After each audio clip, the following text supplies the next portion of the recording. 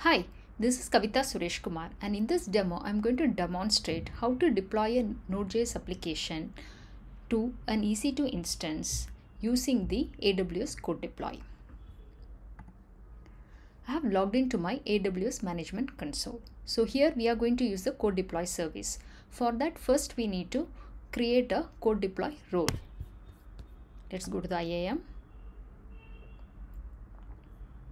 click roles, click create role, select the service, CodeDeploy, and click CodeDeploy because we are going to deploy it on an EC2 instance. Then click next. So you can see there is a policy for that.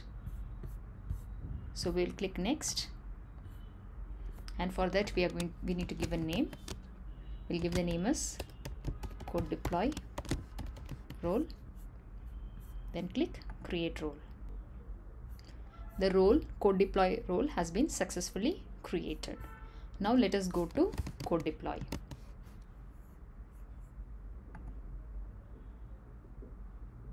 First we need to create an application. Click applications, create an application.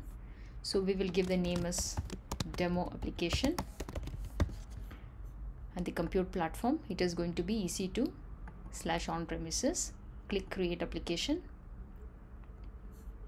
The next step is we need to create a deployment group. So let's give the deployment group name as demo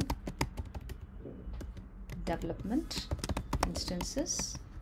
So this deployment group is going to have all the EC2 instances which is part of the development, and we need to have assign a service role. So we have the CodeDeploy role already created. We are going to assign that, and the deployment type we are going to use is in place. So there is another option available which is the blue-green deployment. So in place deployment means when there is going to be any update during that time, that the system application will go offline, and then after the installation is done it is going to come online. So that is what is about the in place deployment. So if you are going to use a blue-green deployment, actually it is going to be like the application will be, the new version will be applied in a separate set of instances, and then the older version will be brought down. So that is the blue-green deployment. And if you wanted to do a blue-green deployment, you need to have an EC2 auto scaling group configured. So let's select the Amazon EC2. So we need to the tag. So we are going to group the instances based on the tag. So we are going to use the key as environment and the value as development. And we will be installing the AWS CodeDeploy agent manually logging into the EC2 instance. So we are not going to use a system manager. So we'll put as never. And the deployment settings. So again, we have three options here. Whether you wanted to bring all the instances down and then apply the new version, or take one instance at a time and then deploy, or take half the instances at a time and apply the changes, or even you'll be able to create a new deployment configuration where you'll be able to say at any point this many percentage of instances has to be up and running, or this many number of instances has to be up and running. So here we'll go all at once. Anyway, we are going to try it with only one instance, right? So we are not going to use any load balancing. Now click the create deployment group. So the deployment group has been successfully created. So now we can create a deployment. Before that, let us go and create an EC2 instance.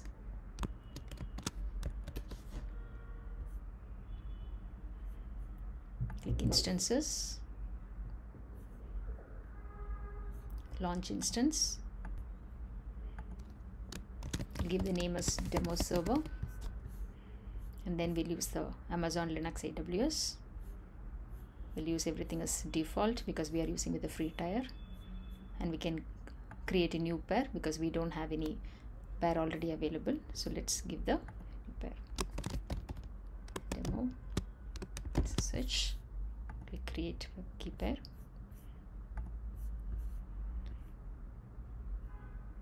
and here we are going to, again, because we want to access the application using HTTP, so I'm selecting the HTTP also here, and then we'll use the default configuration, storage configuration, and then click launch instance.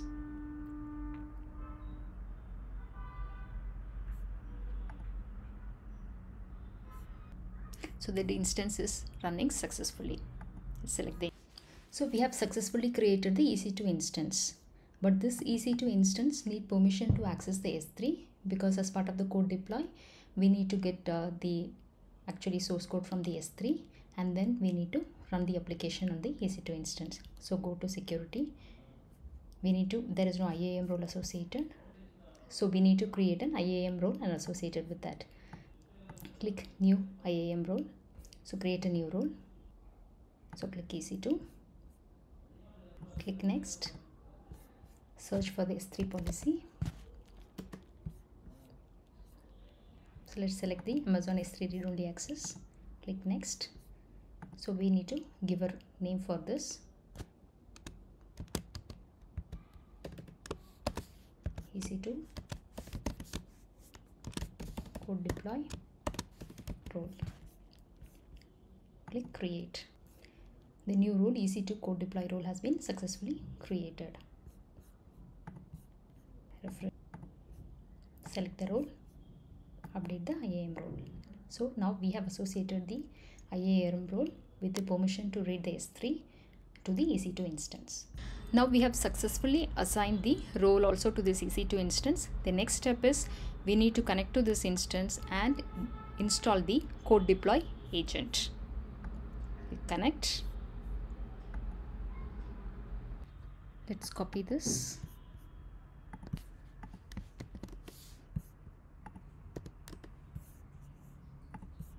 Next we need to install Ruby.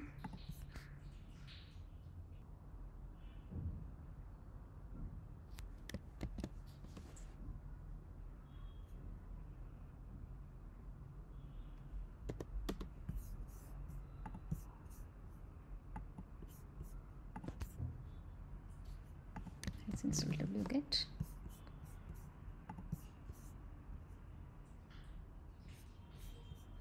We'll cd it to this folder.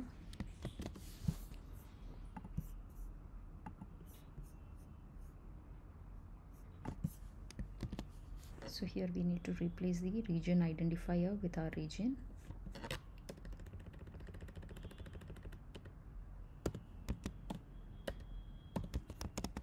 Next one.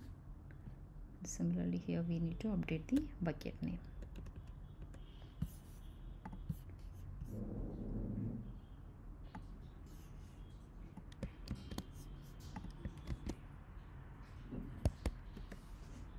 File has been downloaded. Now let's do an install.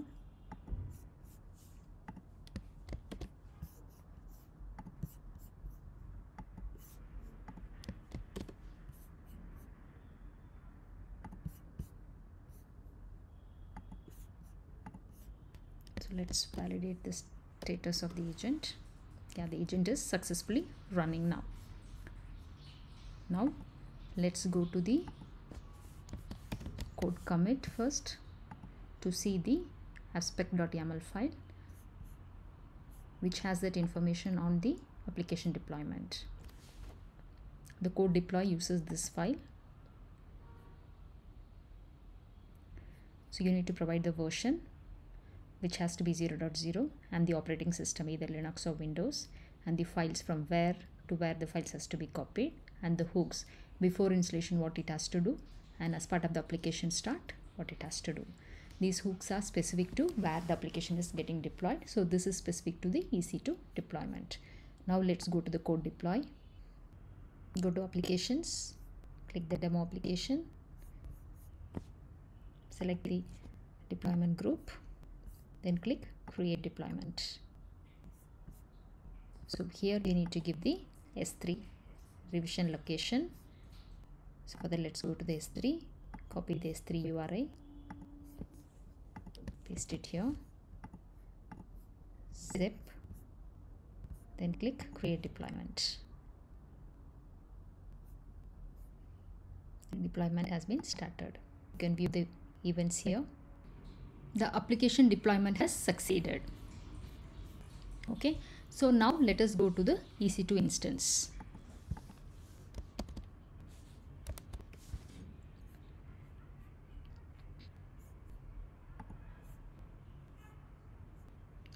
Let's copy the public DNS URL. Now we could clearly see our application is successfully running on an Amazon EC2 instance. In this demo, we have seen how we could successfully deploy a Node.js application on an Amazon EC2 instance using the built artifacts which are available in S3. Thanks for watching the demo.